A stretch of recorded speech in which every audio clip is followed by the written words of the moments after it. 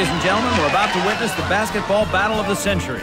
The UU-PU rivalry dates back to the beginning of the century, and up to now, the score is even, and tonight's battle is a toss-up between these two squads.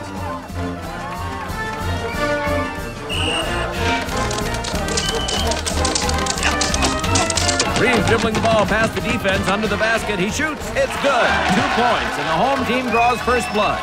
Wright takes it out of bounds, flips it to Band, over to Reeves again in the pivot position, over to Gracie, to Berg, to P, to...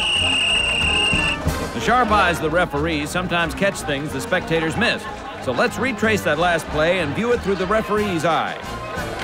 Sibley dribbling, guard him closely, and he passes to Wright. West has it, dribbling down court. Look at that footwork. The ball's tossed into Kinney. No, it's intercepted by West. What a play. He's in the clear.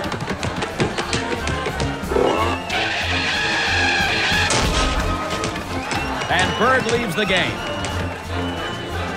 Number 17, Patton, goes in. The ball's in play. The defense closes in. Another PU man out on foul. Only 30 seconds left in the ball game, and the crowd is wild. The scramble under UU's basket. Hannah to Banta. West shoots. Another. No good. Another. Not good. Another, and it's in. And the old ball game. No, it's not. Yes. No, yes. No, yes. No, yes. Wow, what a beautiful defense. He's open for a shot. This might be it.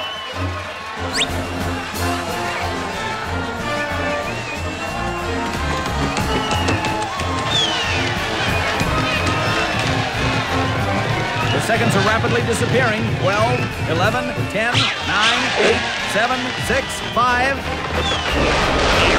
Marathu shoots, and he's in. I mean, it's in. PU 36, UU 35. And just listen to those PU fans. Hail to victory for all.